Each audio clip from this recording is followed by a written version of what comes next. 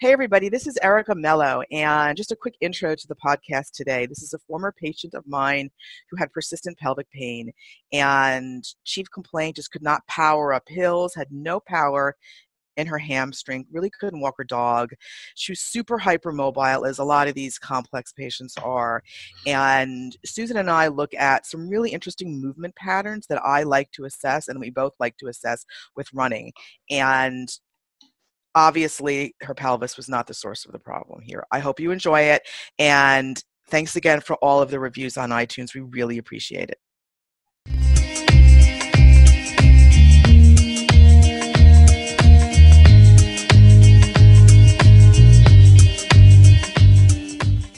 Hey, everybody. This is Erica Mello and Susan Clinton. Hello. Hey, how are you? Good. How are you? Good. I think as of this podcast, we both have come back from traveling, so it's been a long first quarter.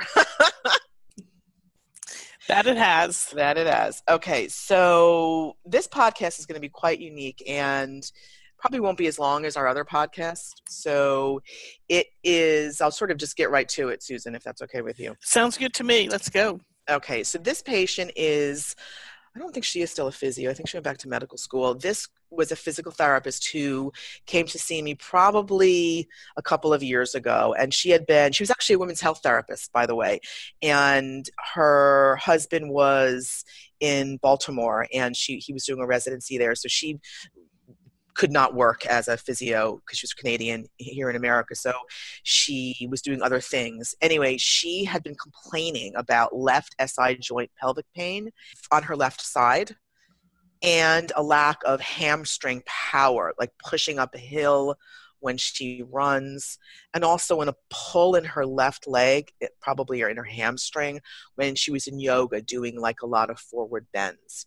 And she had been on some courses in the past, and they're, as a subject as well. Mm-hmm. And they're trying to figure out what her issue was or what the cause of her problem was. So I'll just repeat it again. Left SI joint pelvic pain, lack of hamstring power on the left with running, pushing up a hill, and a pull in her left leg when she did some forward bending in yoga. And she also, on the side, did Pilates, and I think she took her Pilates certification program as well. She was a runner and had done a couple of marathons, and I think this all began when she started to do more yoga, started to ramp up the running, and then also started to finish her Pilates certification program. And a couple things, I'll just say a few things, and Susan, you could tell me what you look at before you even meet the patient. Sounds good. So since she was a runner, and a lot of it had to do with running and walking, she also had a problem walking her dog for long distances when she held the leash in her left hand. Okay. And so with a runner, I tend to look at two things right off the bat, just because they're running. I look at actually seated thoracic rotation because of the arm swing or the arm movement in running. That's what I look at beginning. No matter where their complaint is, I just look at it. And I also look at either a one-legged stance or a one-legged mini squat, because we don't run with straight legs. I try to watch them run. If I can't do it in the first visit, I'll do it in a subsequent visit. And there's a really good app that I found. I think I mentioned this in the other podcast. It's called Huddle, Hudl.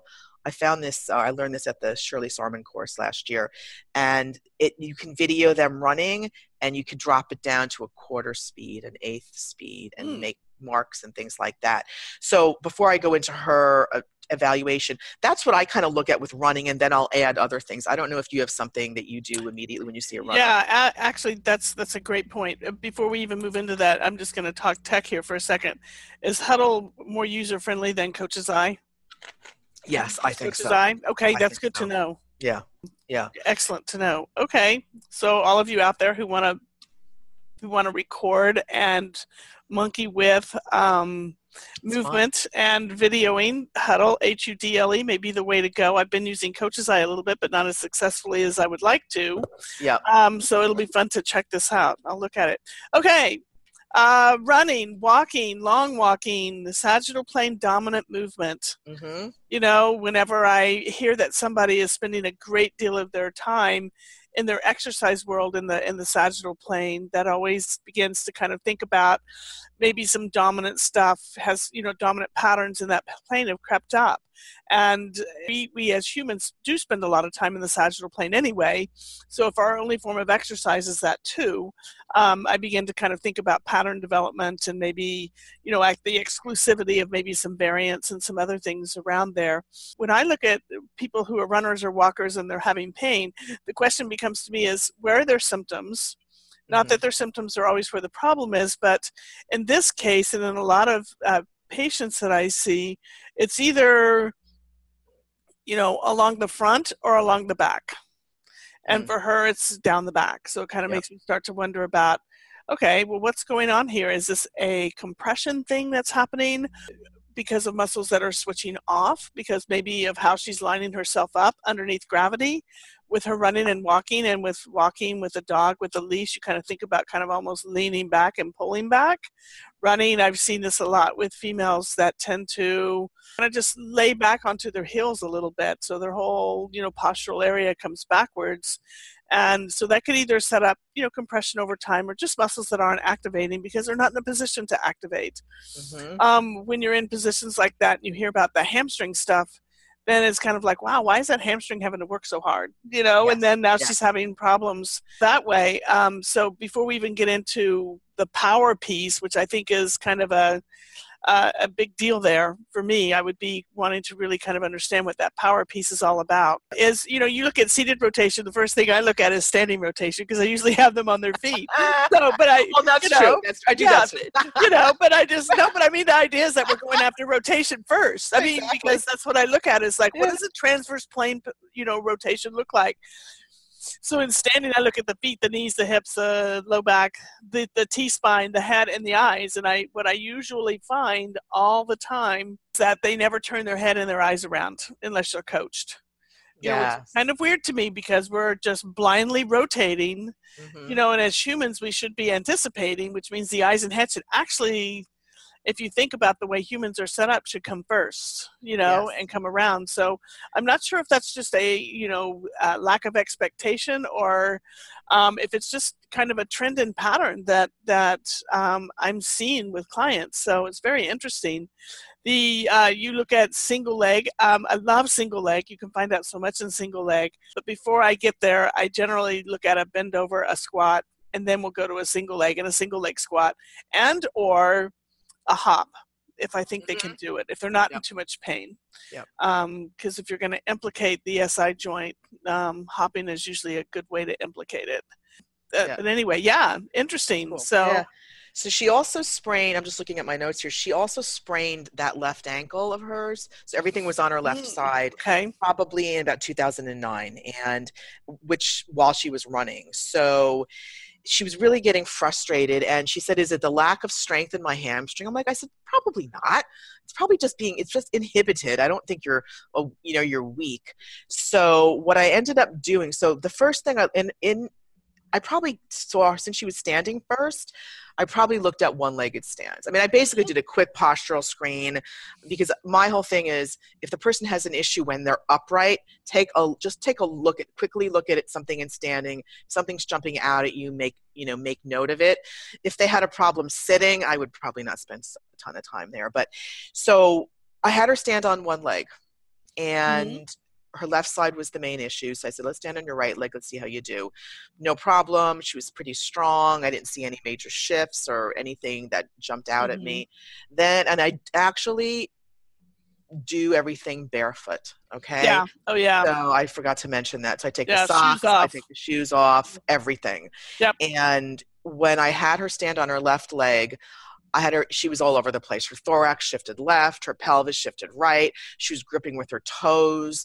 I mean, it was really hard for her to do. And I said, okay, let's start there, because if she can't do a one-legged stance, it may be difficult for her to do a one-legged squat, or I'll probably see the same thing, which I did. So I said, okay, I had her do it a few times. And the first thing that I saw that that just went, or the first dysfunction or improper movement or whatever you want to call it, was her foot. So the minute she stood on that left leg, the toes were gripping, and then it went the pelvis and then the thorax. So I said, okay, let me just make some modifications to her foot and see if everything looks okay. Mm-hmm. So I got down on my hands and knees, and for some things I learned in LJ and Diane's courses, I basically just modified her foot position, neutralized the foot, gave her some, I said, gave her some visual cues. I said, imagine in your brain, your big toes going long, your pinky toes going long, and just gave her some mental imagery to soften the foot. And I sort of lifted her. I had her for purposes of the podcast. I had her lift her heel up, and I just put my hand on her subtalar joint and tried to distract it and neutralize it. Had her put her foot down, and then we began the imagery. So I know it may be hard to imagine if you're listening to this, but if anybody has any questions, they can email me. So when I did that, I said, okay, don't move, and now stand on your left leg. And before I start there, when she stood on her left leg before, without me making any modifications, she had symptoms in her pelvis, in her SI joint. So after I neutralized her foot, she stood on the left leg. There was no pelvic shift. There was a little bit of a thoracic shift still, but much better. And she had no pain. And I was like, okay, I'm going with this to start. Because all I did was neutralize her foot. And the pelvis was pretty good after that. She didn't have any symptoms. Then the thorax was still a bit shifty, but I decided that was okay for now. Okay. It takes time for the kinetic chain to adjust. Exactly. I like the way that you were talking about the feet first and taking a look at it. I don't want people to get the idea that we don't take a look at people in their running shoes, because we do, because how they stand without their shoes is just as important as how they stand in their shoes. Yep. And how they move in their shoes and how they move out of their shoes. That's one. Yep. And they probably wear different shoes when they walk the dog than they do when they run. So those are important. But I love the way that you went straight to the foot, because, and when I know you're talking about like neutralizing the foot, I think to take a little bit of the moja or the hocus pocus out of it is, I think there's a million ways that you can get at somebody's foot. And I think in one of the previous podcasts we talked about with the mature ballet dancer, that I just basically used 3 fingers, and just kind of, went right underneath the navicular, just to give her enough cueing to realize this is where, just kind of change, give a little variance. Think about a different posture for the foot. And I love the visualization of the toes growing long, because that's going to help for somebody who is over gripping, be able to stop over gripping and actually lengthen their arch, their medial arch, which is very cool. So no, I think that's great. And she's a physio too, so I kind of they're always so much more fun to treat. And I think she they get it. She was getting it. So then I wanted to, since she traveled to see me, so I wanted to look at her hamstring power as well, just because that was a main issue for her. So so what I did next, before I got her on the table, is I had her just do a forward bend, and she complained of that pull in the hamstring. So I said, okay, let me just, modify the foot again, and let's see if that makes a difference. And it did. Not 100% though. She still had it, but it was much better. So I got her on the table. I checked her thoracic rotation and sitting. It was okay. She's a bit hypermobile, but she had some compensations where if she rotated to the right, she would side bend to the right, so she wouldn't have pure thoracic rotation. Nothing crazy in my mind at that point in the evaluation, so I moved on. Then I put her on her tummy to check her prone hip extension, because of that test being I don't know what the current evidence is on that, but that being associated with, hamstring power, hamstring strains. So I literally had her on her tummy, no pillow underneath. I had her lift her prone hip extension, had her do her right leg, it flew up, had her do her left leg, it barely moved. So I said, okay, for the heck of it. So when I looked at her doing that, she had a thoracic shift. It was pretty obvious in prone. So I couldn't sit there and neutralize her foot and have her lift her leg up. So I said, so I basically did mental imagery. I said, imagine your foot softening, similar cues to what I did in standing. I said, imagine your great toe going long, your toes are relaxing, you're softening the bottom of your foot.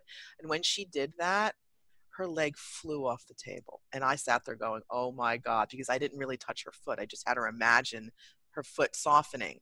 So, and I wanted to invalidate or validate the fact that it was not her hamstring. That was the issue. Right. And that's so cool because you did the same movement. You just gave her a different pathway to approach it. Right. So, because as physios, we all tend to get all up in our head about everything. And she's probably been trying for so long not to engage her hamstrings to lift her leg because somebody told her she was probably over engaging or something. Who knows? Who knows where it came from? But as soon as you just had her start thinking about the foot going up and the foot changing, she was doing the same motion just from a different angle, just from a different thought process. It created an entrance into the movement pattern a different way. That's fantastic. I love it. Yeah, she was fun. And we were talking about this, and I said, we just give patients different options for movement, and their nervous systems figure it out. We're just the facilitator, Yep. I think, at the end of the day.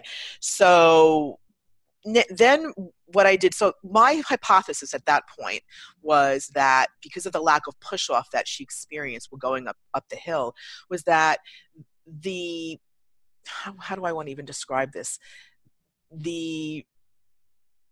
I don't want to say poor foot mechanics, but the mechanics in her foot at that point were affecting the length tension relationship of her hamstring, thus giving her that sensation of a lack of power pushing up.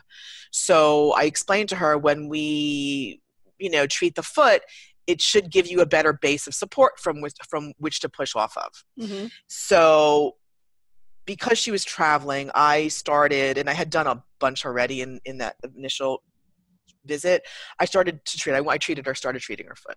So there's a tape that I learned. I learned a bunch of tapings in school as well, which was so long ago.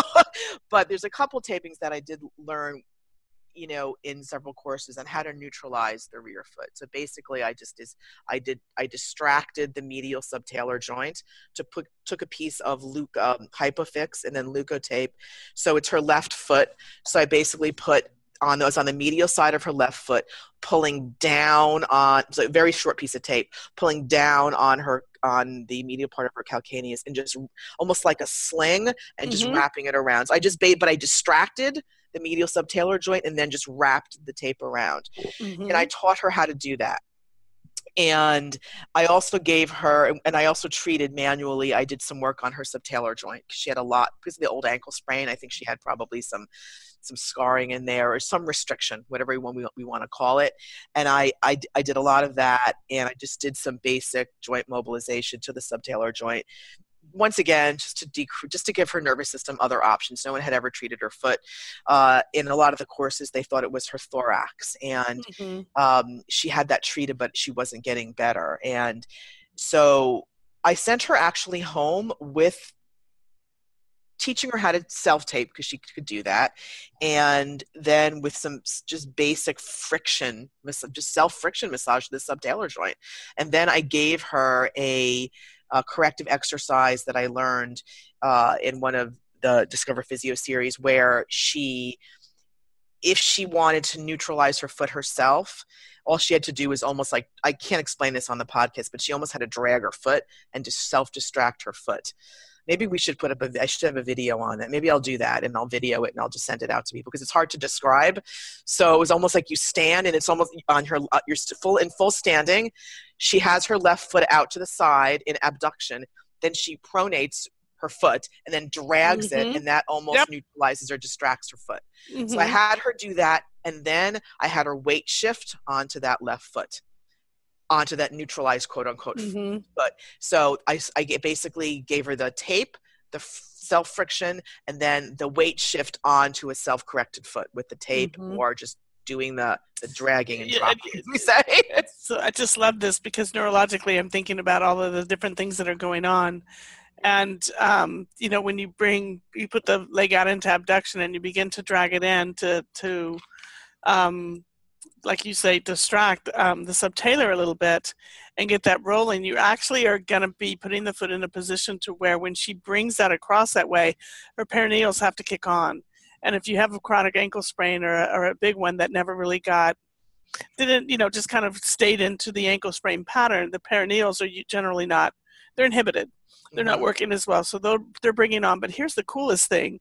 Now you're bringing in the adductors and the hip abductors. Mm-hmm. Just because you're bringing the adductors on, the hip abductors are going to have to, as she brings her, as it comes up underneath her leg and as she begins to shift over, you're bringing in the lateral sling there, which is like, fantastic. So now neurologically, she's working her foot all the way up to her hip.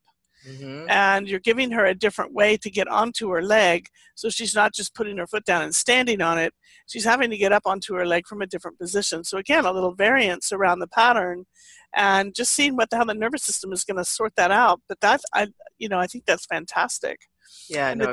and we've talked about taping before. I think the sensory input that taping gives is kind of what does it. So it is more of a neurological thing than it is than an actual hold the bone thing. Correct. But it is, one of those things, and this is good. This is like really looking outside the box and bringing in rotation and the coronal plane into this person's patterns, her sagittal plane pattern, which is lovely. I know, and we've talked about this with although her rotation was okay, runners need to rotate. I mean, I've looked at various over the years patterns of running. Some people run with no rotation at all and they're fine. Mm-hmm. But some people have got one arm back and that's how they run, and like rotation. And at some point, my belief is if they continue to run like that, something's going to buckle, and it may not be pain. It may be lack of endurance. It may be fatigue. It may be something, and they're going to compensate until they run out of options. And I think with her, she ran out of options. And speaking of ankle sprains, I think this is my big soapbox thing. I think people who have ankle sprains, they're like, oh, I don't need to get it treated. It'll be fine. I cannot tell you the amount of people who've had persistent ankle sprains and they get better, and that's a factor in their current pain presentation, whether it's their foot, their back, or their neck. Because people who have old ankle sprains, if don't get it treated, they should get it treated, even if it's for 2 visits, because that's just my thing. And I've had a personal experience with that with my own feet. Yeah. Well, I think again, with any injury, we end up with we have our nervous system has the option of so many patterns, and it can set up a over recruitment inhibition pattern.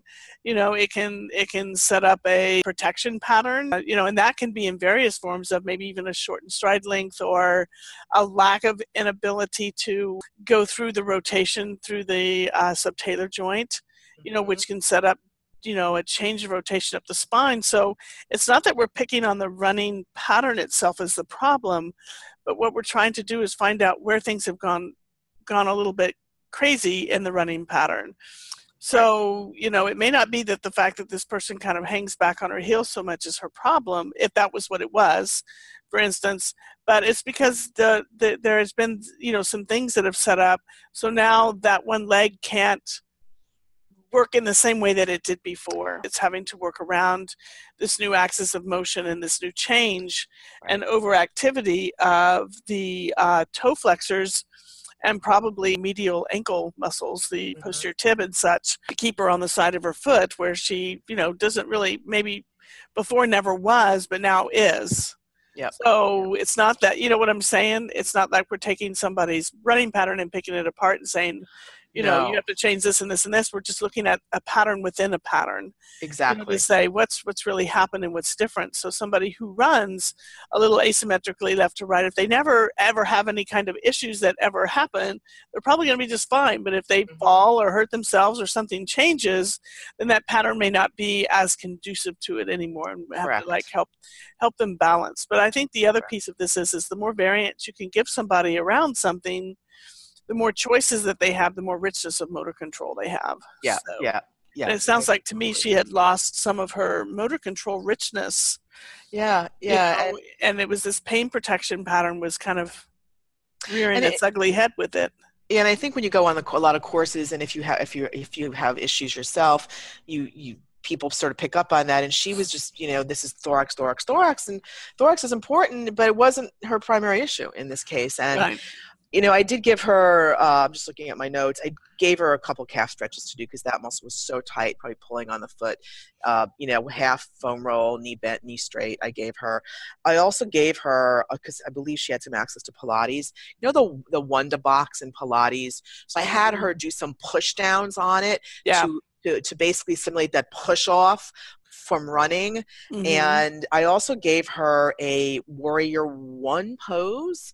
Just thinking in my brain, it was Warrior One, had her left leg back, right leg in front, and had her push off to simulate the push off with the back leg. Yeah. Because she had been doing the teacher training program. And, obviously some other yoga poses like tree pose, things like that she wanted to do. But I don't tend to give a ton at the first visit. But since she was a physio and she was motivated and not working full time at that point, she was on board for doing all of that. And then she went away for 2 months. Okay. And I'll just finish up here. She came back. She was feeling much better, and walking the dog was easier. She was able to power up the hills a lot more, just much better, and her balance was much better. So what I did is I just rechecked everything, the forward bend, the one-legged balance, the prone hip extension. So the only thing that I found at that point was the prone hip extension. She still had a little bit of a loss of power, although she said it was much better. Everything was significantly better, but she still, even though she could power up hills, she still had a hard time lifting that leg off the table. It was better. So the foot, I still felt that was the primary issue, but she still had this shift in her thorax. So for just the purposes of the podcast, and I don't want to get anybody totally confused, what I ended up doing is I just decompressed her thorax a little bit, and had her do some imagery in her head again with her foot, because I couldn't do my hand. My arm span is not that long. So she's in prone hip extension. She's on the table. I had her neutralize her foot again with the imagery. And then I just went up and I just prevented her thorax from shifting, to be honest. And her leg was significantly better. So at that point, I think the point that I'm making here is that with the persistent issues, in my experience, there's always a secondary problem. It may be small, but it may be that one extra thing that they need to do to improve their athletic performance, to get back to full function. And I don't need to get into the details of how I treated her with the thorax. I've done that many times on the podcast, but her foot was the primary issue, but her thorax was probably secondary, maybe 70-30, 80-20. So when I ended up treating the thorax a bit, she was good to go. So the point I was making is that if someone's plateaued and you really found that you've honed in on the primary issue, there's the longer they've had the issue, there's some small secondary issue, as you know, that's just you need to treat. And it may be their symptomatic part. It may not be. With her, I didn't touch her symptomatic part, but it may be that you may have to do that as well. So that's her. I think that's great because, most, a lot of people would say, okay, so you see this big thoracic shift when she stands on one leg. The first inclination may be to go to correct that, I shouldn't say correct that, to get in and just kind of see what happens when you don't allow that shift to occur. How does it fall apart? That may and you may notice that maybe the foot changed when you did it that way. It's hard to say. The idea is that had been done time and time again, and it didn't create the long-lasting change that she was looking for. And so sometimes you have to start somewhere, because you may see that second or tertiary thing pop up like big, and you may not see it the first time, and that's okay, but don't keep hammering at it, is my point. If they come back and they're not any better, or it's only minimally better, it's like, okay, well, we've done this piece. It hasn't done the change that I'm looking for. Let me look down the chain, up the chain, to the side of the chain, whatever. But, don't be afraid to look far away from the area to see where you can also come in to create a difference in their pattern versus just going right for either the symptomatic site or the most obvious piece right next to it. Right. And I think with her, you're correct, is that I knew the thorax had been treated and she wasn't getting better. But the most obvious thing was her foot. That was the first thing that went. And the first thing that went is what I go for as a rule of thumb for me. So that's her happy ending. So she's doing well. And I think she's in med school now, actually, to be honest. And good for her. Yeah. And I think that a lot of people, I've been asked before, didn't you do any special tests for the pelvis? No. Because it wasn't the driver. It wasn't her primary issue. And I didn't feel a need to do that because people like this, we're not their first rodeo. We're like their 10th, they've had all this done before. So, and it's not acute. It's not acute. Right. Exactly. This has been persistent. Exactly. So Yep.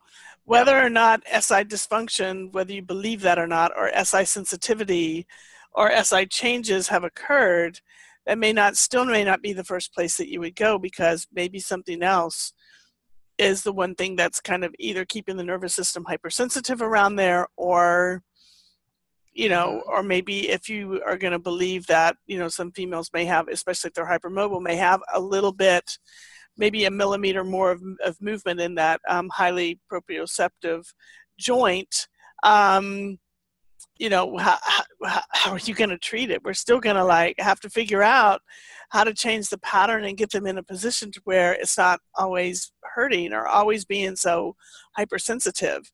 And you have to look down at the foot, or you have to look at the knee, or you have to look up above, and you have to see, gosh, why is this happening? She hadn't been pregnant. She didn't come in she wasn't pregnant at the time or early postpartum. No. She didn't come in with a huge fall onto the buttock. She did have an ankle sprain. Maybe that would be something I would look at kind of down the road, but I would, I do these other tests first simply to see if I can get a change in the pattern and a change in their symptoms right away, that I'm on the right track. Yep. I agree. I can always go in with my manual therapy later and work on something that may be persistently being guarded, or persistently still, difficult to get the neurology around the joint to change, with the muscular control. But if I can get in first and make a change in pattern, just much like you did, you just went right to her foot, got her to figure out how to stand differently and gave her a different pathway for movement right away, she could clear up a lot of her stuff. And then you can see what's left over. It's so much easier. And on this note, is the key with these patients, it's you need to get the buy-in on the first visit. Yeah. I don't care how you do it, because they've been everywhere, and if they see the same stuff, they're walking out the door. It's like the Johnny Cash song. Exactly. So I've been everywhere, man. I've been everywhere. Yep, exactly. Yeah, so there you go. Well, hope everybody enjoyed that one, and I enjoyed treating her, so there you go. All right.